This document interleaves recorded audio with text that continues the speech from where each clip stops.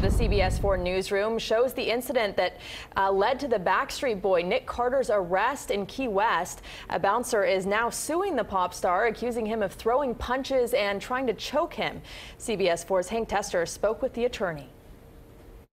The video is key to the civil case against Backstreet Boys singer Nick Carter. That's Nick Carter in the white baseball cap stumbling into the Hog's Breath Saloon, January 13th, Key West. Carter is reeling, and it does not take much time for the bouncers to realize and try and ease him out the door.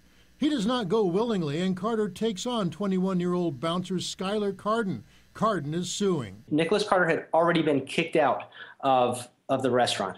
So Nicholas Carter will not take no for an answer, and he started attacking Skylar Carden. The video shows that a pushing and shoving melee ensued as Carter and Harden get into it. Eventually, Carter, arrested and does public service time, now faces the civil case. Skylar Carden was choked for an inordinate period of time by Nicholas Carden, who was drunk at the time, and he was trying to squeeze the life out of Skylar Carden. The full videotape and lawsuit available on Twitter at CBS Miami.